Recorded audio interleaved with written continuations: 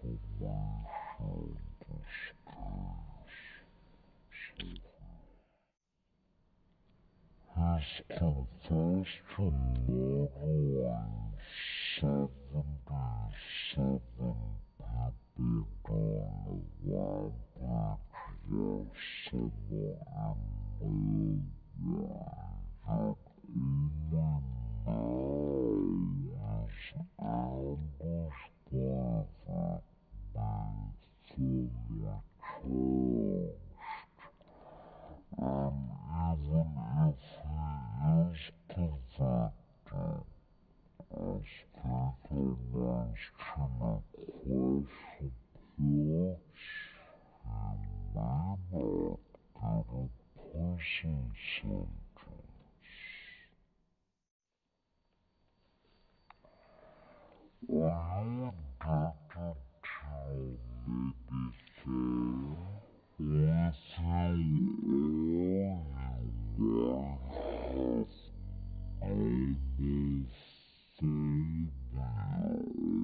also known as normal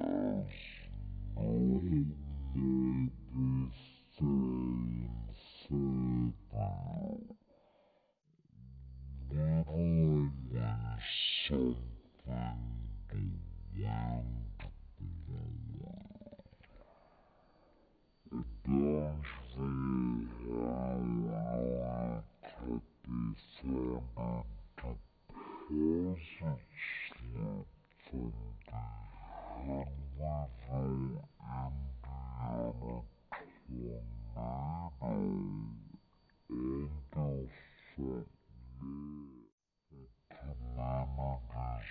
together as the cleanup continues in Indiana. The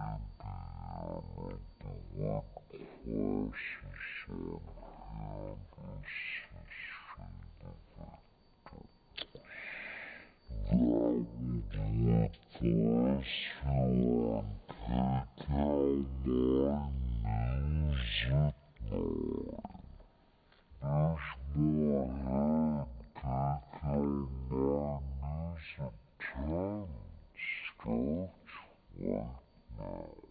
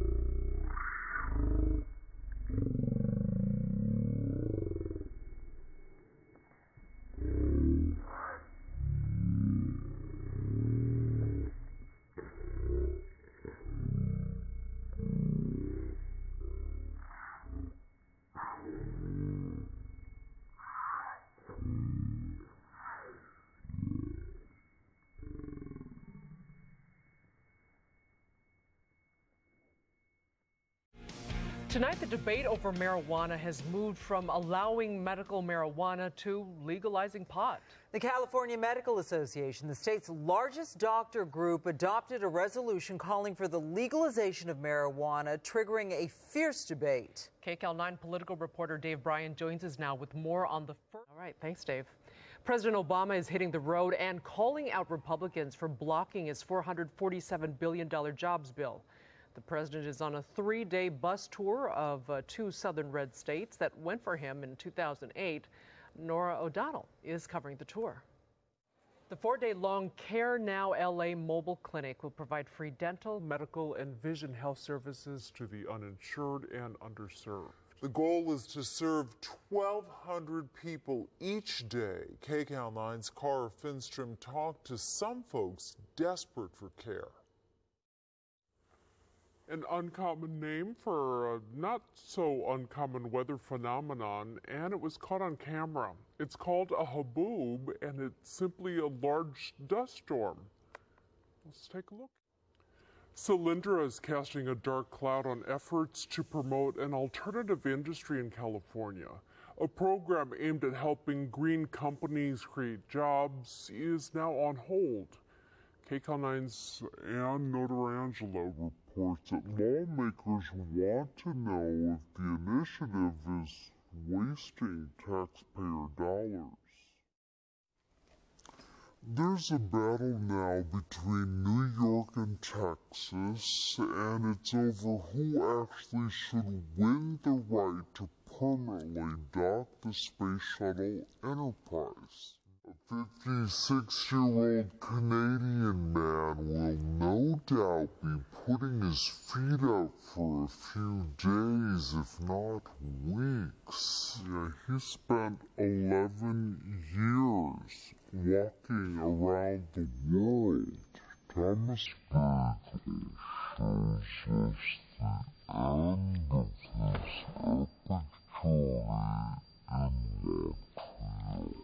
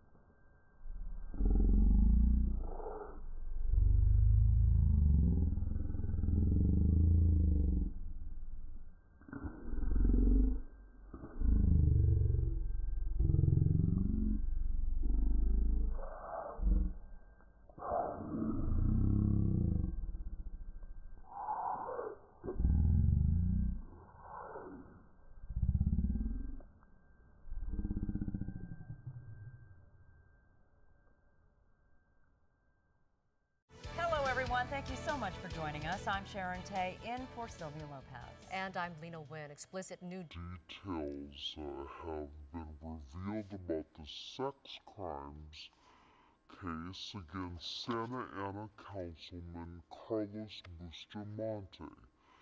He was arrested last night on several charges, including stalking and false imprisonment. And we need to warn you that the details are graphic. Well, it was a cool and cloudy day along the coast for much of the day, but sunny and hot inland. So what about that 4th of July holiday? Well, here's meteorologist Rich Fields with your first look at the forecast. Rich? We'll talk to you later.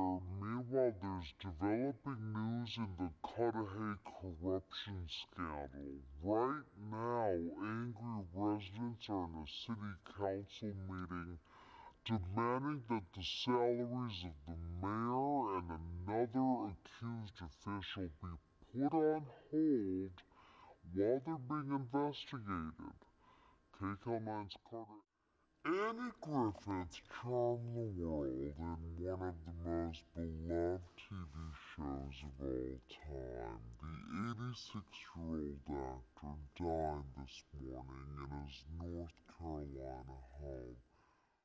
Now, according to CNN, Griffith has already been laid to rest. He was buried today, less than 5 hours after he died. CNN says at the request of Griffith's family, he was immediately buried on Roanoke Island. A not guilty verdict today in the case of a JetBlue pilot who had a mid-air meltdown. Well, get your red, white, and blue ready, because we're getting ready for a big 4th of July fireworks celebration right here on our Studio City lot. And guess what? You're invited. KCAL9's Melissa McCarty has a preview of tomorrow's festivities. Well, it's the 4th day of extreme heat for millions of people still left without electricity on the East Coast. At least 23 deaths are being blamed on the weather. KCAL9's Danielle Nottingham shows us the frustrations as crews are struggling to restore power. You know, when the East Coast reads temperatures in the 90s, it feels more like 100 and something because of the humidity. So it gets so hot back east. So we're lucky here either way, whether it's hot or not, right, Rich? Welcome back, I'm Leyna Wynn. And I'm Sharon Tay. Sylvia Lopez is off today. LAPD Chief Charlie Beck is now responding to an Inspector General report on the increase in officer-involved shootings last year. The findings are raising questions about department policy. But KCAL9's Randy Page reports the chief says the shootings were in fact justified. Prosecutors decided today they will not file criminal charges against former U.S. Commerce Secretary John Bryson. Bryson was involved in 3 accidents last month in Rosemead and Today, thousands of California doctors filed a lawsuit against a major health insurance company for allegedly putting profits before patients.